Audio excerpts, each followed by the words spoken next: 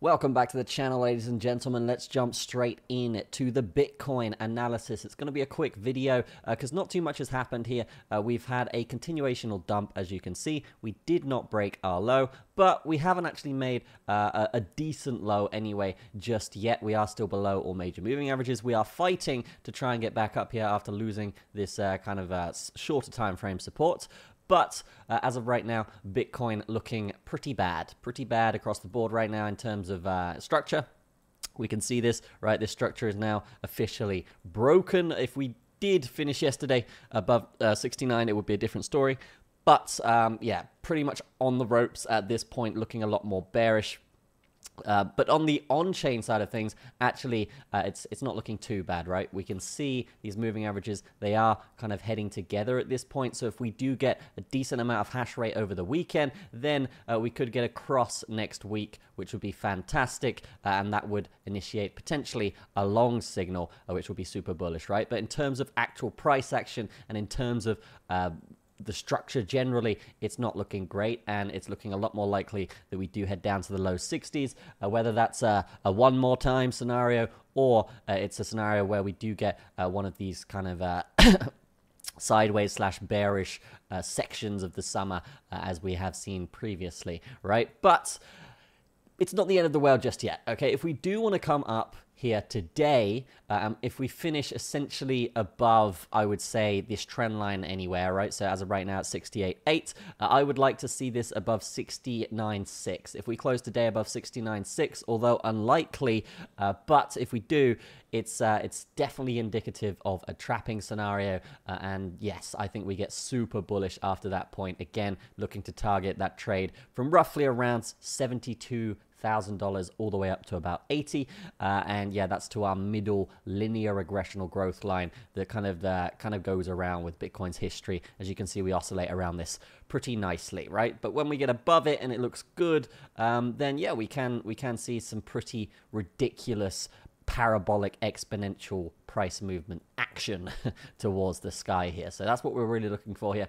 Yeah, if that isn't the case, then I think it's slightly less likely here. I think we probably do visit these lows, 62.5. Again, that's where open interest will reset. So yeah, if we can get down there and it's like a wicking scenario where we get down here, we liquidate everyone, and then everyone gets bearish, then we can pump next week, right? And if we pump next week, what we really need to do is reclaim this trend line. If we don't, then it's probably going to be a bit more of a broader sideways range before initiating a new exponential curve, right?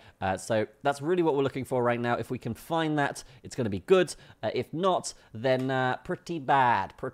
And obviously, guys, what's the level in which this bull run ends? For me, it's around 54K. If we lose 54K, it's very bad. We'll be below this bull market barrier, which is the kind of the hope for the bull market, right? If we stay above this, great. Sometimes we test it, and this is kind of what we're looking for now, right?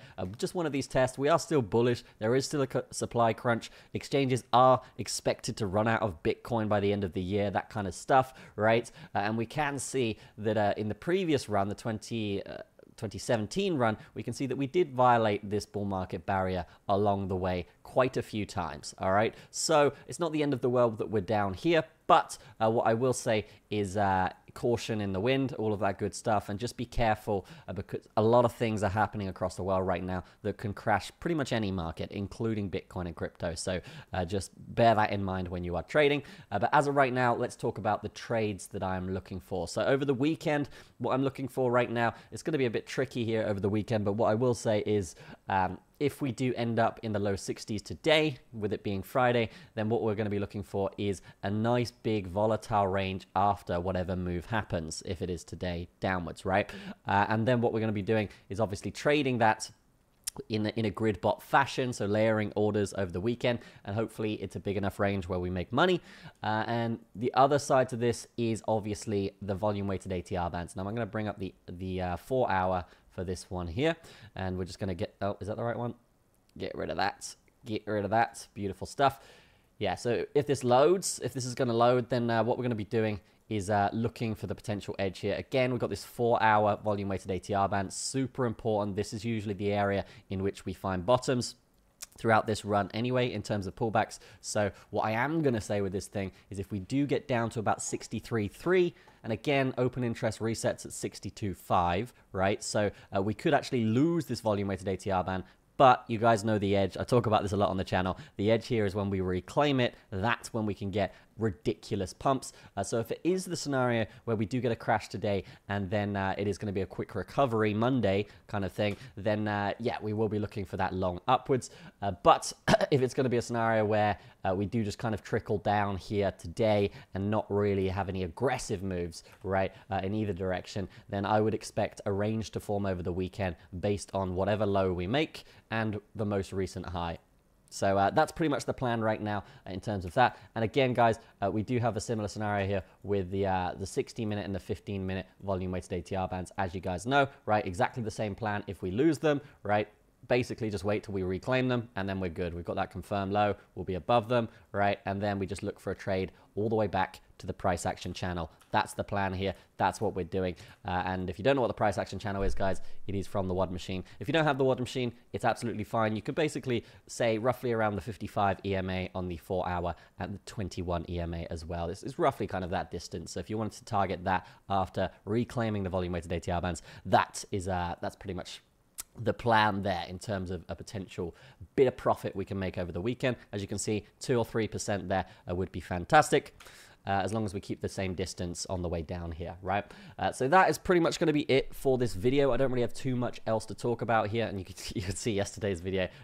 Pretty much a similar plan, right? We are just looking for that range to form. But if it doesn't form and it bangs it up, then great. We'll look for that long on the long side, which is yeah, I mean, 72k and up. That would be fantastic. As of right now, everyone be cautious out there. Don't rush into positions. This is not the beginner market kind of thing, right? If you're a beginner trader, then this is not the market for you right now. You just want to wait for that bullishness to resume, or wait for a major move that's like 10% plus and then trade it afterwards. If you're trying to catch a move here, you will likely get wrecked, particularly if you use high leverage. So that's going to be it from me.